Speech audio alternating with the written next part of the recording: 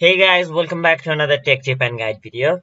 In today's video, I'll show you how you can reset the password of your Synchrony Bank's online banking account.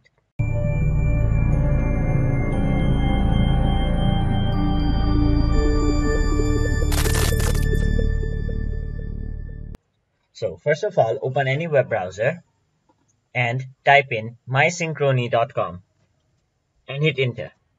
After that, it will take you to this page right here, which is the official homepage of Synchrony Bank. And on the right side of the screen, you can see the login box.